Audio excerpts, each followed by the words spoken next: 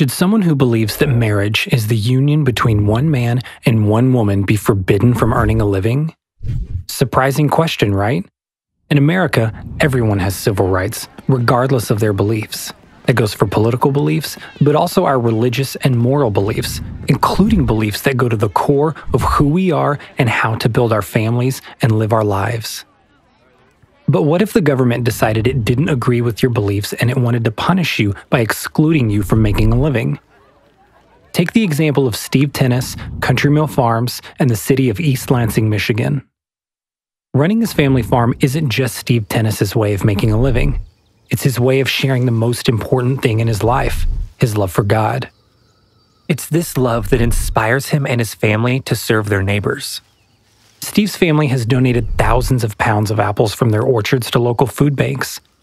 They provide quality housing on their own farm next to their house for guest workers, and they've shared and lived out their faith as they've served their many customers and visitors at the farm. One way Steve expresses his love for God proved to be a problem with a few powerful people in the nearby city of East Lansing. For 6 years, the Tennis family attended a farmer's market in East Lansing to sell their farm's produce. They loved providing fresh produce to people, and the people loved their organic fruit and vegetables. Year after year, the family was praised as a top vendor at the farmer's market, and the city invited them to return. One day, someone asked Steve on his farm's Facebook page to explain his views on marriage. He gave an honest answer consistent with his religious belief that marriage is a sacred union between one man and one woman. City officials, upon seeing this post, were offended. They set out to banish Steve from the farmer's market. How? By creating a new rule that allowed them to punish Steve for expressing his religious views about what weddings he can celebrate on his family farm, which is located 22 miles outside the city. Of course, Steve answering a question on Facebook about his view of marriage has absolutely nothing to do with selling apples at the farmer's market. And Steve had always followed all market rules and always served everyone.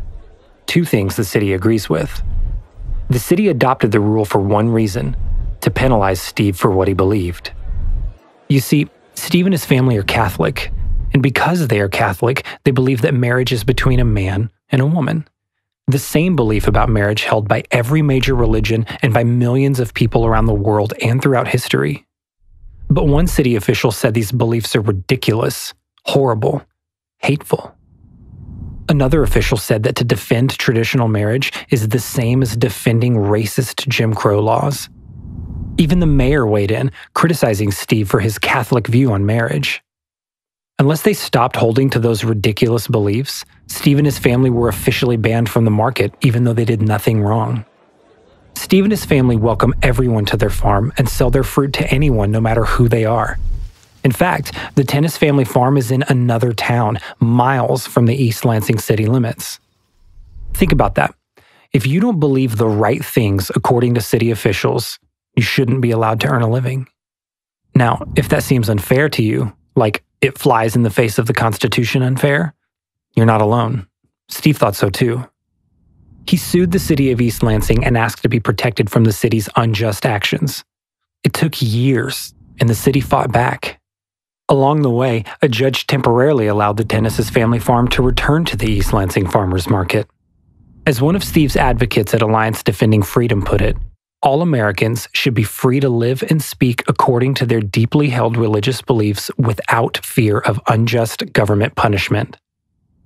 City officials in East Lansing somehow forgot this. Hopefully, the court will enter a final ruling that reminds them of this obvious truth.